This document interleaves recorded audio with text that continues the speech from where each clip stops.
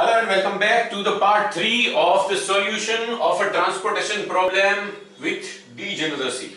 That is, number of occupied cells at initial stage are less than m plus n minus 1. That means RIM condition is not satisfied. Here there are 5 columns and 4 rows, so at least 8 cells must be occupied, but in the initial stage there were only 7. And in the first part we discussed about the situation of degeneracy and how to overcome it by selecting one or more required number of cells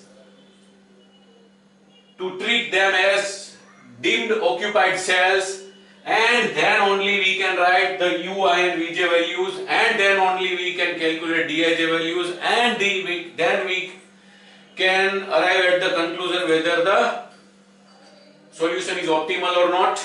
And in the second part we found that by calculating Dij values the solution is not optimal, and then we created a closed loop, and ultimately we concluded that the epsilon is shifted to this cell because these two cells had -1 value in the previous lecture, part 2 of the solution. Now this is part 3.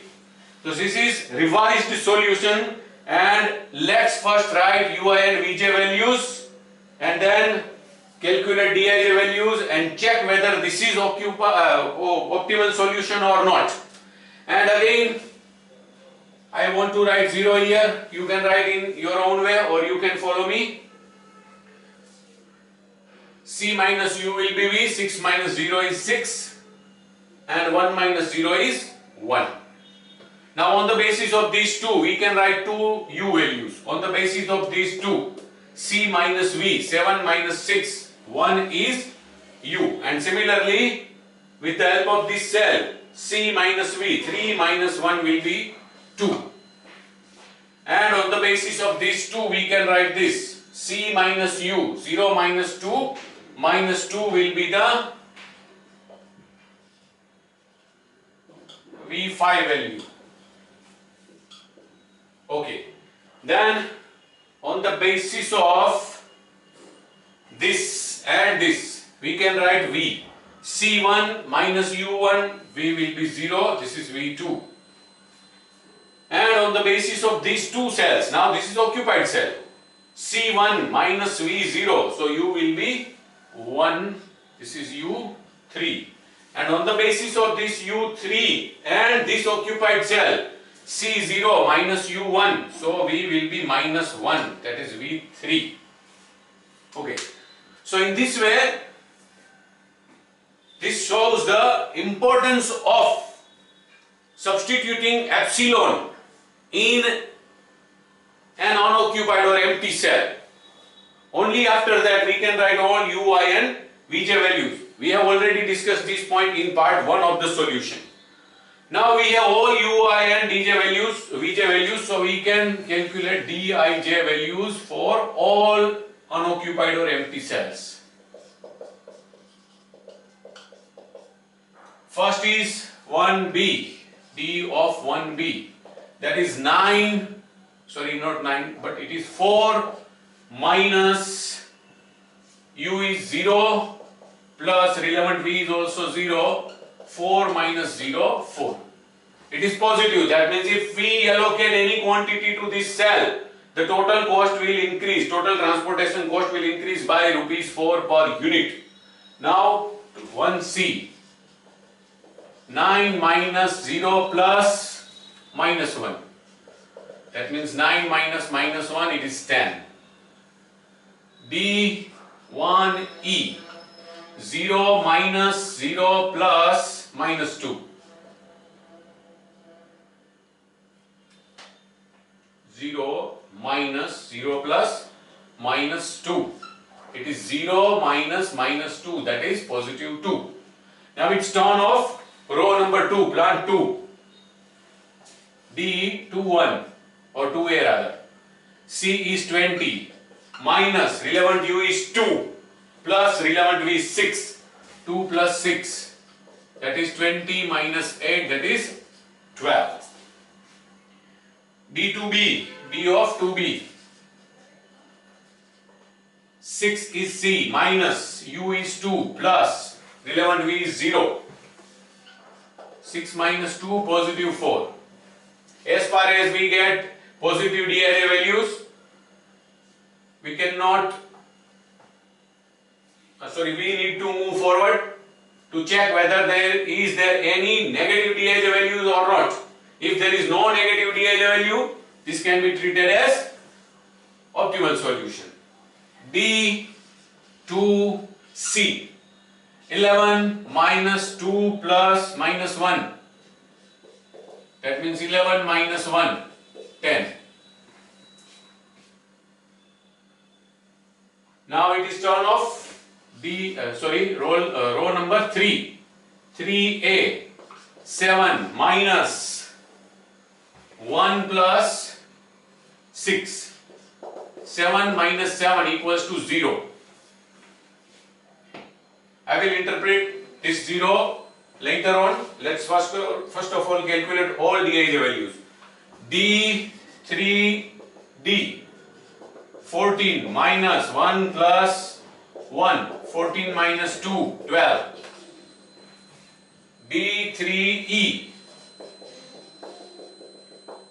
0 minus 1 plus minus 2, that is 0 minus minus 1, that is positive 1.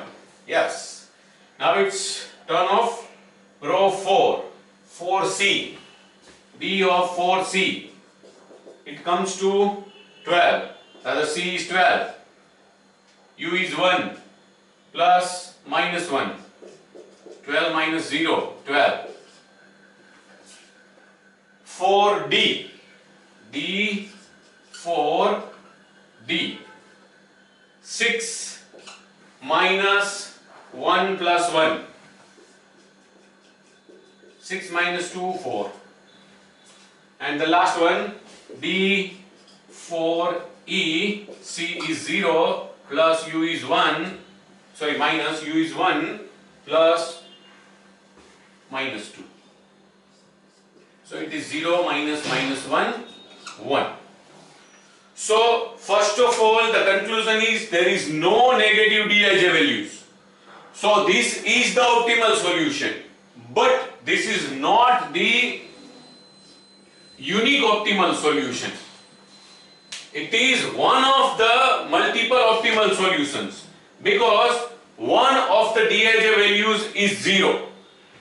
The Dij value 0 indicates that if we go for closed loop from this cell and go for reallocation, we can have another optimal solution, but the cost will not change. The total transportation cost will remain the same in that revised optimal solution. So this is one of the multiple optimal solutions. But the main thing is this is optimal solution. So let's calculate the cost again. 30 units into rupees 6 plus 10 units into rupee 1 plus 20 units into rupees 3 plus 20 units into rupees 0, because this is dummy column, plus this should not be considered, 50 units into rupees 0 plus 60 units into rupees 7 plus 30 units into rupee 1.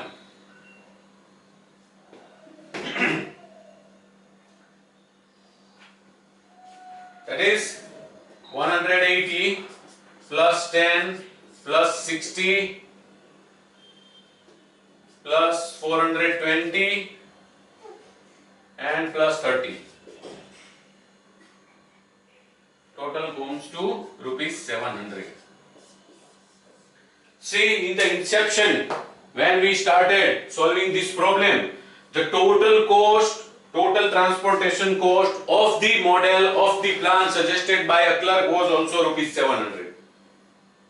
But now we know that total cost remains the same. So that was also one of the optimal solutions. That kind of comment can be made. But in the first part, we already discussed that we were not in a situation whether the proposed transportation plan is optimal or not, because there were only 7 occupied cells, and in a table having 5 columns and 4 rows, we need 5 plus 4 minus 1 equals to 8, at least 8 occupied cells. We didn't have 8 occupied cells at that stage. We had to go on the other way, and now only we can say that this is optimal solution, or more precisely this is one of the multiple optimal solutions. But the main focus of solution of this problem was on the situation of degeneracy. In the first part, we discussed the situation of degeneracy and how to overcome it in detail. That's it. Thank you very much.